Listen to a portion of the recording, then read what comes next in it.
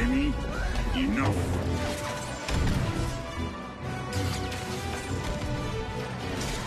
You cannot hide.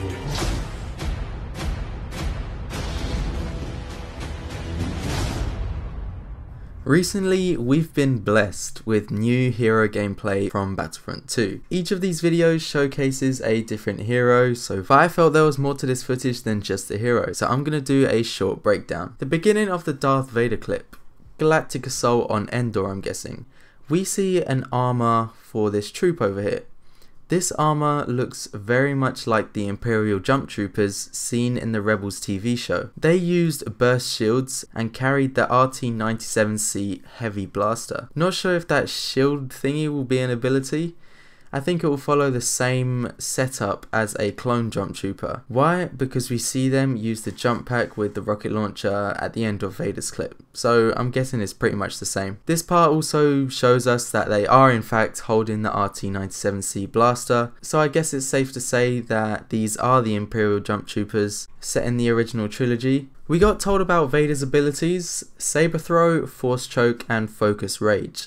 Force Choke now affects multiple targets, and his Saber Throw now passes through the enemy, just like Darth Maul's. You can tell both resistance troops are taken down by the Saber Throw because you can hear 2 kill sounds in the clip. You defy me? Enough. Focus Rage increases his damage and to be able to withstand more damage, so it's basically he gets more damage to take less damage. So the question is, does this damage buff affect his abilities? I'm guessing it does, since his choke and saber throw were both instant kills. Judging by how heroes are designed and Darth Maul, abilities don't seem to be a one-hit kill. So I'm guessing Focus Rage will affect Vader's abilities to make them a one-shot kill, which does actually make Vader a lot more intimidating. This shot of Jakku paired with Rey's experience on Jakku kind of gives us an idea of how the map works based on its description. The Resistance will have to push through the Star Destroyer interior to escape the First Order, and once they get out, then they just continuously have to push the First Order back. So we get an idea of how the indoor and outdoor portions will look. So that's a really cool shot. And most recently, Iden was confirmed as a multiplayer hero. Something I made a video on a while ago actually, so I'm glad it actually happened. Yeah, Iden looks great. The pulse cannon seems to work the same, where you have to charge it up. The levels indicate for how long. This specialist barely had any health, so I'm guessing that's why it wasn't charged up fully. The droid seems to have a pretty decent range on it, and Iden gets a personal shield.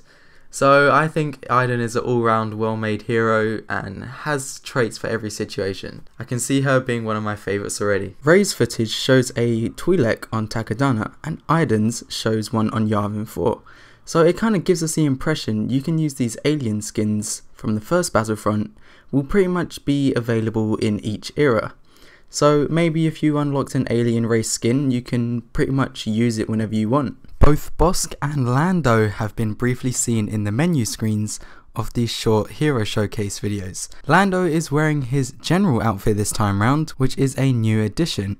Hopefully the Bespin skin will also be there, so there's more variety among heroes. So yeah, Bossk and Lando are now playable in multiplayer. Hopefully we'll get some showcases of those two soon. Now that the beta's over, you guys may have some questions about the game.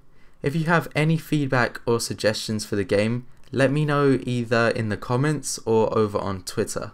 I'll do my best to answer them and hopefully pass it on to the developers. The team recently wrote a statement on the negative parts of the beta, like the crates and the progression, so they just wanted to reassure everyone that the problems are being looked into.